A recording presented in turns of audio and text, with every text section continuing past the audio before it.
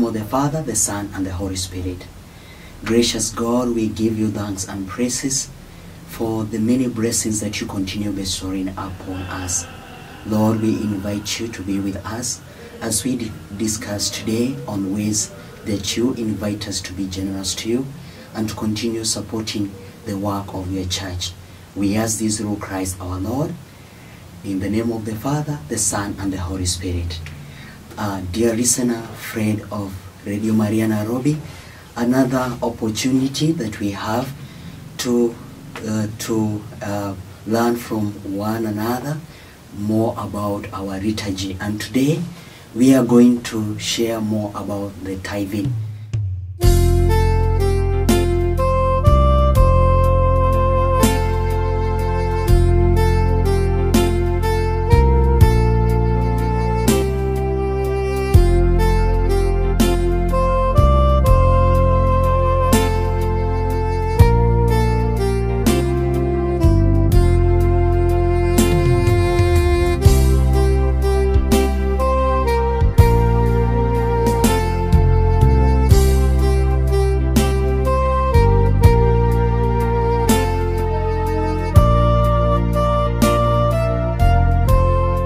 Tutajadiliana kuhusu tithe, fungu la 10, au kipenda sana zaka.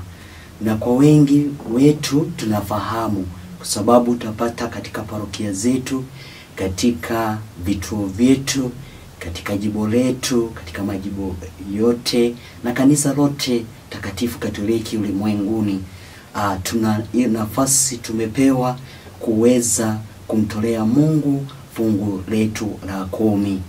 Na jua wengi ili manda sio geni kwenu. Wengi tumeweza hasa kufunzwa katika parokia zetu, lakini siku ya leo ningependa pia tuweze hasa kujikumbusha tu maana ya fungu la 10. Na tunajua kuwa hii ni agizo Mwenyezi Mungu aliweza kutoa, tuweze kumtolea fungu la 10. Na je, wewe kama Mkristo, wewe kama muamini, wewe unamtolea Mungu zaka au fungu la 10 kila mwezi? Hiyo nafasi tumepewa katika parokia zetu. Na tunapopata hii nafasi, sio kwa msukumo, tunatoa fungu la 10 ambacho kila wakati kinatupa motisha kutoa fungu la 10, ni kwa sababu tunajua ambaye tunayemtolea ni Mwenyezi Mungu. Na hii ina mojawapo inayohusishwa katika liturujia yetu. Unapata inafika wakati wa kutoa fungu la 10. Kuna ukienda parokia zingine utapata kuna vile vijisaduku vimewekwa, vimenakiliwa fungu la 10 au tithe, au wakati wa kuleta vipaji, wakati wa maandamano watu wanaleta pia tithe. Na pia baada ya wimbo wa shukrani, hasa baada ya komunio, unapata pia watu wanapewa ile nafasi kuleta fungu lao la 10. Kwa hivyo unapata katika jimbo letu kuu la Nairobi kuna jinsi ambavyo Wakristo wanachangia fungu lao la 10. Na mara nyingi kuna zile we have those envelopes whereby we put, or rather the faithful put their tithe.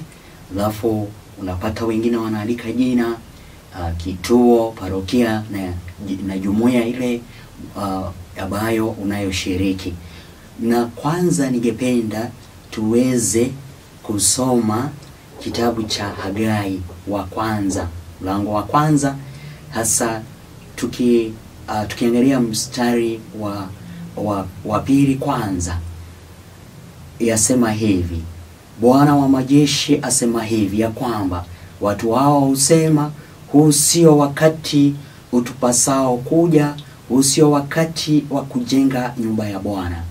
Ndipo neno la Bwana lilikuja kwa kinywa cha nabii Hagai kusema.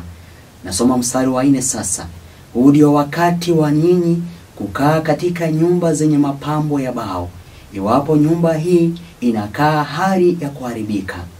Basi sasa Bwana wa majeshi asema hivi, stafakarini njia zenu.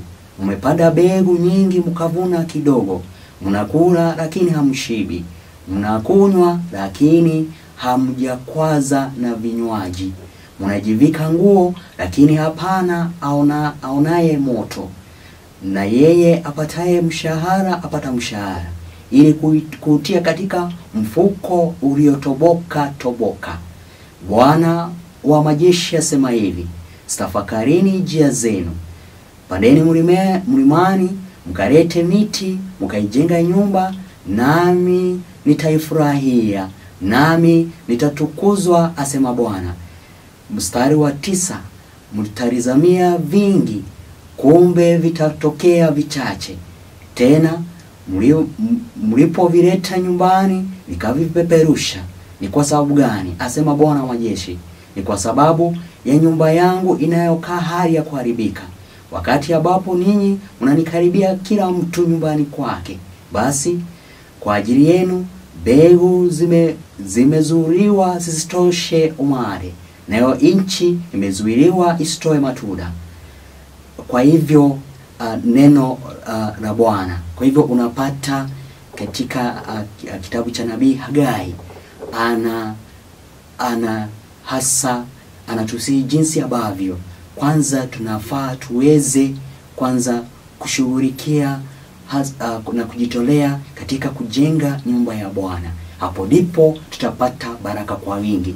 Mara nyingi tunasahau jinsi ambavyo nabii Hagai anavyosema tunajishughulisha na ya kwetu, lakini tunapata katika kujishughulisha katika yale yetu yote, tunapata bado kuna kitu ambacho tunachokosa. Na hichi kitu ambacho tunachokosa ni kwa sababu tunakosa hasa kumtolea Mwenyezi Mungu. Katika kutoa kwetu ni mojawapo au ni njia mwafaka ya kumjengea Mungu nyumba yake. Kwa hivyo Mwenyezi Mungu kupitia kwa huu nabii Hagai anaomba watu waweze kujitolea